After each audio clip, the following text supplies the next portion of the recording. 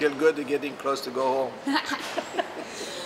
Okay, so your first competition at the helm of Gymnastics Australia is complete now. I know you don't want me to ask you how you feel, but how has this week been for you? You know, the end was very good. Practically, I feel good with the result. You know, first of all, because we have a gymnast into the final 24 and the all-rounder, and then second day she really did a better job than in the first day. And she come up 7 spots from the previous day, being 13 in the first half of the rain was very good for us. I think she did a really good job, you know, taking into consideration all the pressure was in the arena yesterday and the noise. And she stood up on the beam in the last event when everybody was cheering for Eddie Black. It was fantastic for me. Yeah. So have you noticed, I know you've only known all of these girls for a very short time, talking about Georgia for the moment, have you noticed, I guess, that kind of potential in her from the start? Do you think that's something that's come on? Has she grown in confidence since you've known her? Has she been training harder to get to this point? I think, you know, for the first camp when I meet her until today, she grew a lot in been more serious in the preparation. She get more mature, more taking, you know, trying to put herself in a higher level. And especially here in the last week, when we come with some expectation, but in the last week she really improved fantastic, just watching to the other kids. This is why I feel good with the fact we decide to bring her here.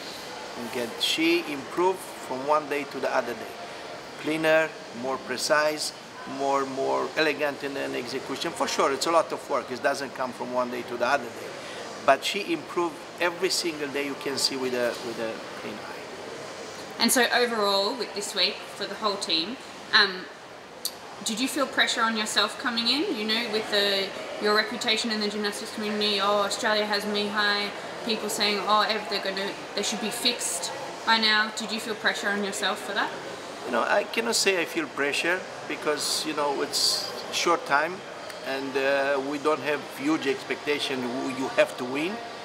You know, our goal, like I said in the previous interview, it's to assess our values right now, and then we can rebuild. We to continue to what we're doing right now. But the fact, in a short period of time, the kids, they bring themselves in the first line of the gymnastics, like Georgia, being the rep of our team, it's make me feel good. You know, you feel the pressure because you think, oh, the people, they look at you, but the people, they make separation between you, like a former, you know, Olympian coach, and actual coach. They are happy I am here, and I feel good with that.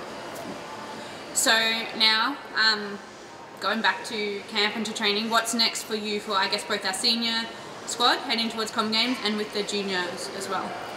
Yes, we're looking now forward to make the best team we can, you know, to bring inside the national team camps all the seniors they are available right now, and then we'll try to make the best selection for the team. It's a really hard, you know,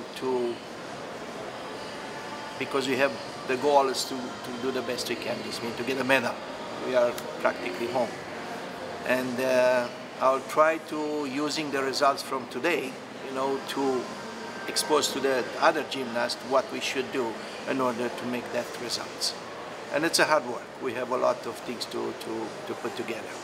And the juniors, we look at them, you know, to keep them close to the seniors. We look at them to change, to step up faster, because I look for them for 2019. We need that 19 and 20 to be in the highest level they can be. And I guess I've got one more question for you.